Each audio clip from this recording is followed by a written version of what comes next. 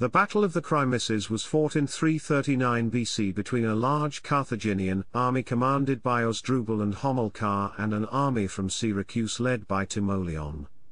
Timoleon attacked the Carthaginian army by surprise near the Crimissus River in western Sicily and won a great victory.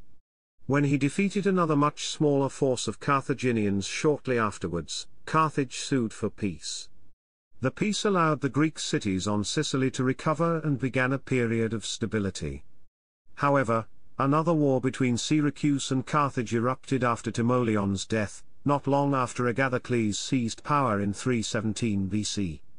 Carthage had tried to prevent Timoleon's arrival on Sicily, where he had been invited by the citizens of Syracuse to depose the Greek tyrants and restore democracy and order. After liberating Syracuse itself, Timoleon sent his mercenaries to raid the Carthaginian territory on western Sicily. Carthage had already gathered a large army, which was moving towards Syracuse in response to the raids. Vastly outnumbered, Timoleon attacked the Carthaginian army while it was crossing the Crimissus River. The Carthaginians fiercely resisted the initial assault, but a storm which started during the battle worked to the advantage of the Greeks. When the first rank of the Carthaginian army was defeated, the whole army was routed.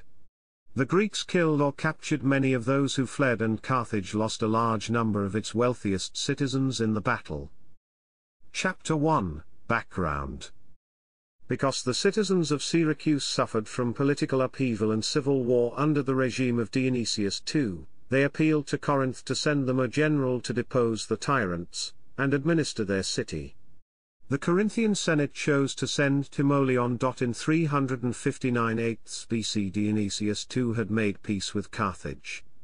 Carthage probably profited from the political instability on Sicily because it weakened the military power of the Greeks.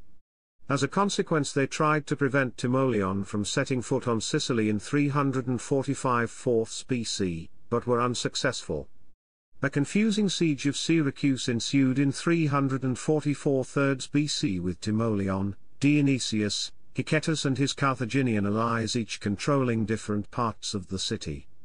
The two primary sources which describe the siege, Diodorus Siculus and Plutarch, give very different accounts. According to Plutarch, Dionysius surrendered the Acropolis to Timoleon right away and was expelled to Corinth. Diodorus states that this happened at the end of the siege in 343 BC. The Carthaginians broke off the siege and retreated.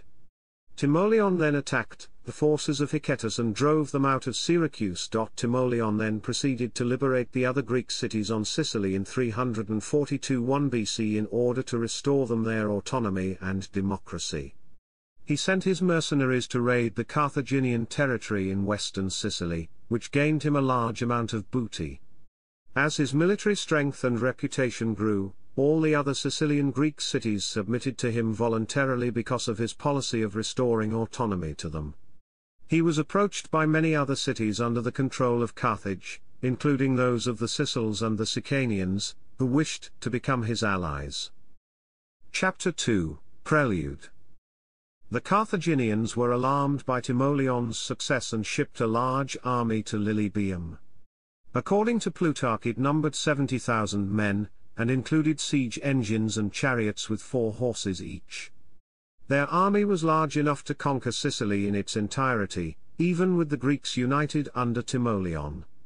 When they received news that their territory was being raided by Timoleon's mercenaries, they marched against them immediately under the command of Asdrubal and Hamilcar. When the Syracusans heard about the coming of the huge Carthaginian army, they were terrified. Timoleon could gather no more than 3,000 of them to march against the Carthaginians. While on the march, 1,000 of Timoleon's 4,000 mercenaries deserted him and returned to Syracuse. His army now numbered 5,000 foot and 1,000 horse. He led them on march of 8 days away from Syracuse towards the river Crimissus, where the Carthaginians were concentrating. Diodorus Siculus reports a greater size of Timoleon's army, giving a number of 12,000 men. Chapter 3 The Battle. The battle was fought in early June 339 BC. Timoleon was positioned on a hill with his army, overlooking a plain where the Carthaginian army was located. The Crimissus river separated the two armies and covered the plain in a thick fog, making it impossible to see the Carthaginian camp. However, the noise signaled to the Greeks that the Carthaginians were going to cross the river. The sun had risen higher in the sky and dissipated the fog in the plain, making the Carthaginian troops visible. The 4-horse chariots were at the vanguard of the army.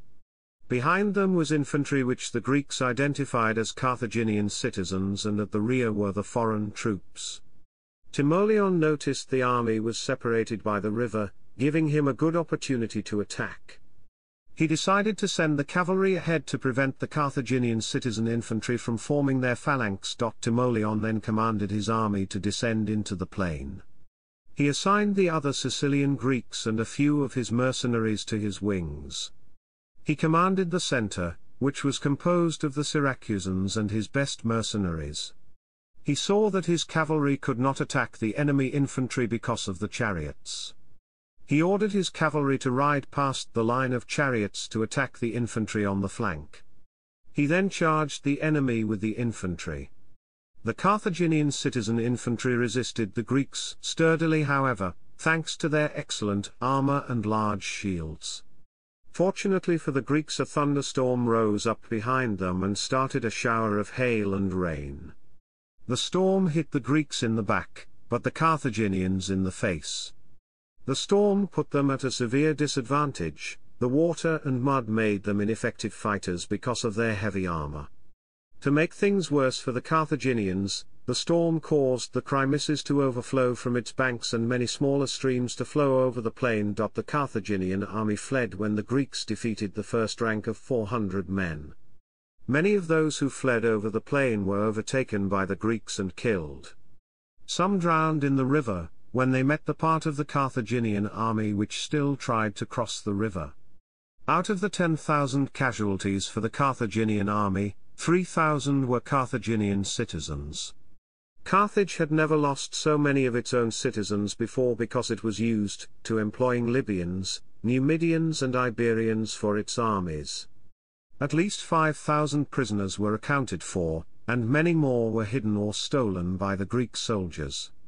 As they stripped the dead bodies of their possessions, the Greeks acquired a great deal of gold and silver from the rich Carthaginian citizens. After the Greek army captured the Carthaginian camp, so much effort was required to gather the spoils that it took until the third day to erect a trophy on the site. Diodorus Siculus calls the Carthaginian citizen infantry as the sacred band of Carthage.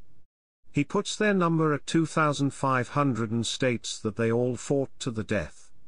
Of the other nationalities of the army, more than 10,000 perished and 15,000 were taken captive. Chapter 4, Aftermath. Timoleon left his mercenaries to plunder the Carthaginian territory and returned to Syracuse. Hicetus and Mamercus, the tyrants who still controlled respectively Leontini and Catana, made an alliance with the Carthaginians. The Carthaginians sent a fleet of 70 ships and Greek mercenaries under Gisco to their aid. This force landed in the territory of Messana, where they defeated 400 of Timoleon's mercenaries. Another group of his mercenaries was ambushed and eliminated by the Carthaginians near Iati, in Carthaginian territory. Nevertheless, Plutarch relates that Timoleon managed to defeat Hicetus in the Battle of the Damurias River. Mamercus was defeated by Timoleon in the Battle of the Abalus River, in which the Carthaginian soldiers he received from Gisco made up a large part of the casualties. After this defeat, Carthage decided to make peace with Timoleon, to which he agreed. The terms were that Carthage was to keep its territory within the Lycus River, to restore the family and property to anyone who wished to move to Syracuse, and that it would end their alliance with the tyrants. Mamercus fled to Messana, where he took refuge with the tyrant of that city, Hippo. When Timoleon besieged Messana by land and sea, Hippo tried to escape aboard a ship, but was caught and executed by the city's inhabitants. Mamercus then surrendered to Timoleon.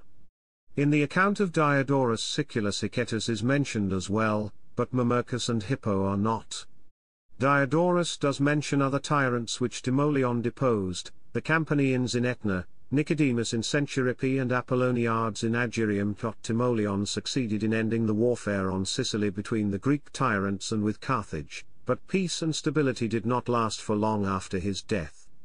A new tyrant, Agathocles, seized power in Syracuse in 317 BC, and started another war with Carthage.